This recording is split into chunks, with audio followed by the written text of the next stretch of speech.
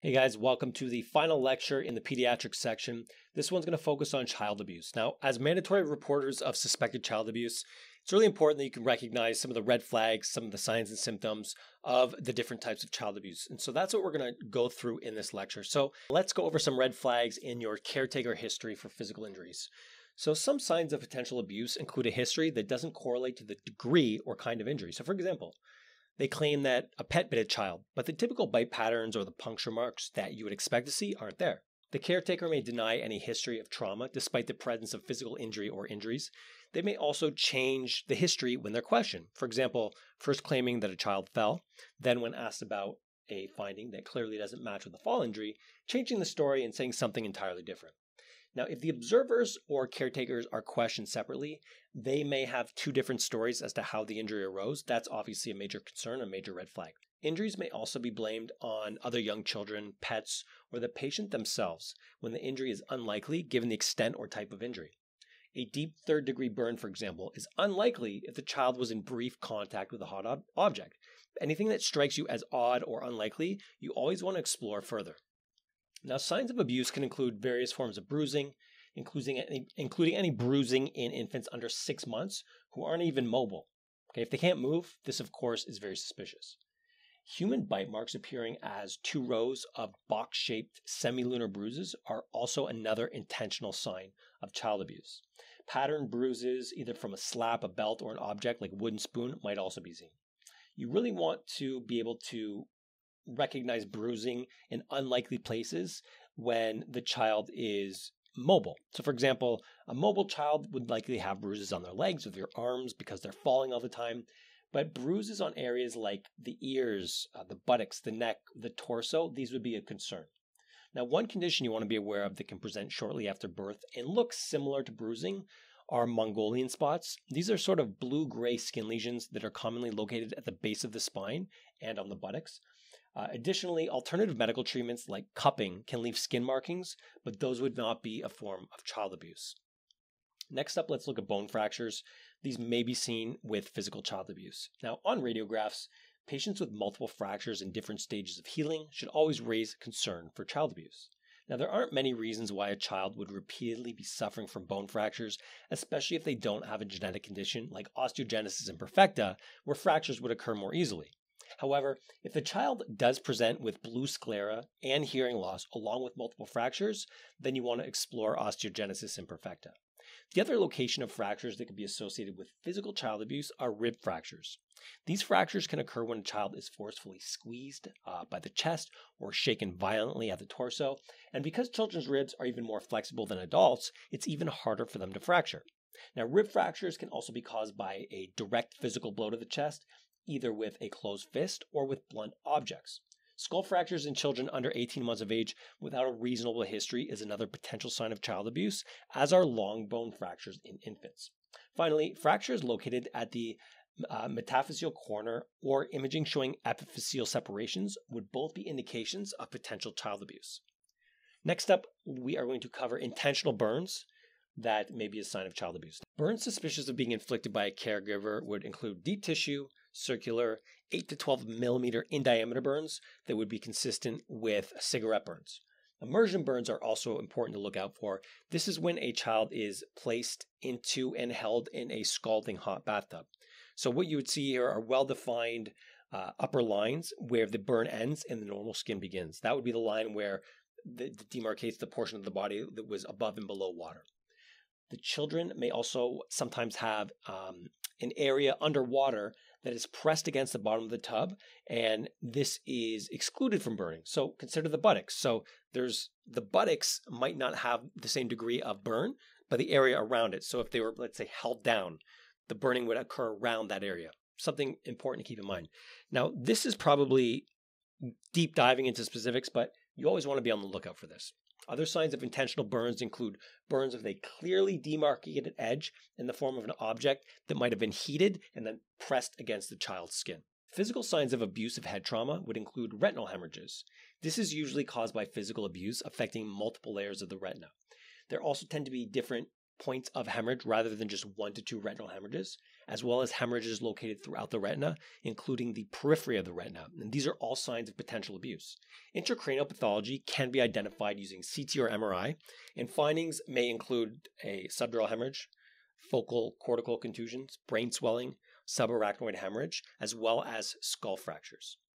Now, next up, let's talk sexual abuse. Children with signs of sexual abuse can have injuries in the oral cavity, genitals, or anus. Now, signs of oral sexual abuse include frenulum tears and or bruising, or petechia of the hard or soft palate. Signs of sexual abuse involving the child's genitalia might include erythema, tears, or abrasions of the labia, the introitus, and or the hymen.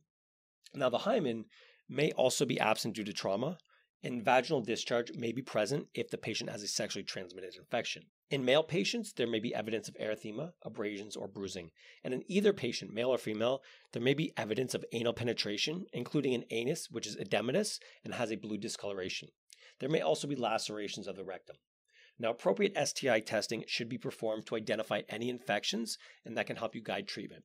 Now, to support criminal prosecution of sexual assailants, there should be photo documentation of physical signs of abuse, as well as detailed medical notes that are documented in the patient's chart. Swabs should also be used to collect semen samples if present, and if the victim endorses scratching, the assailant's fingernail scrapings should also be looked at.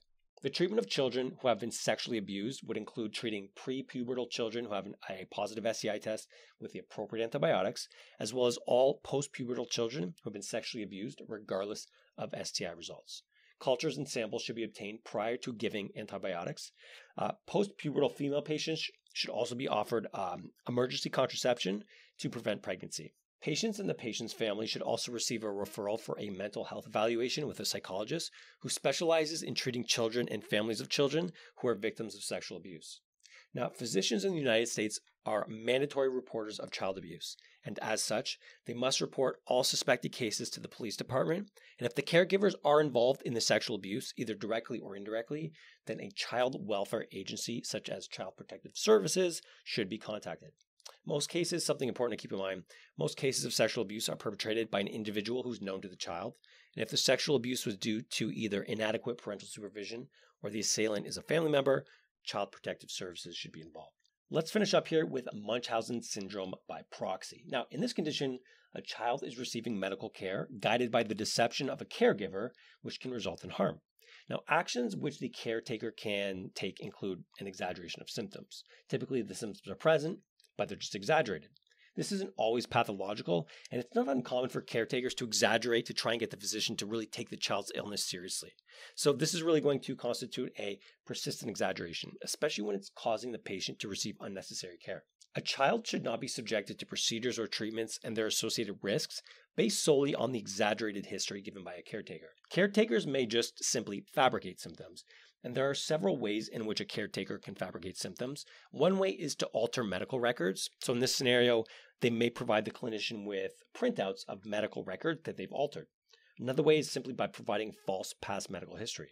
They may also try to alter lab studies. For example, adding blood to the urine or stool samples to make it appear as though the patient has a condition with hematuria or hematochezia. And finally, and potentially the most severe action that the caretaker may take is intentionally causing illness to the child.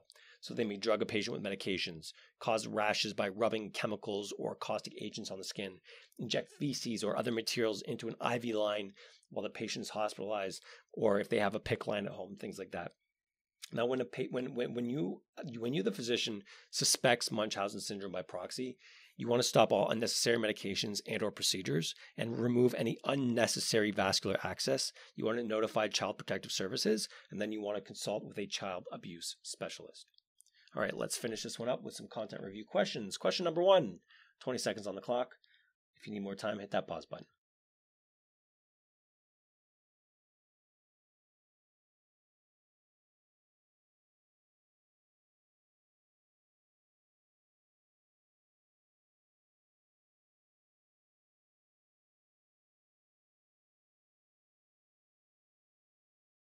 Correct answer here is B. Next question, 20 seconds on the clock. Once you got the answer, come on back.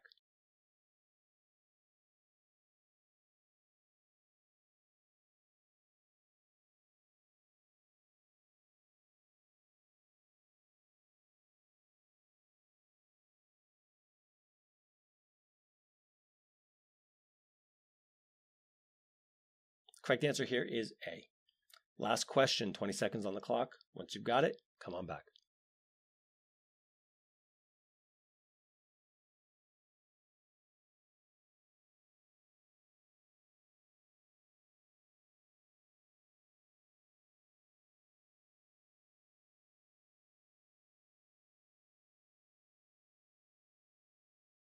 Correct answer here is D. All right, guys, that is the end of this lecture. That is the end of PEDS. I will see you in the next topic.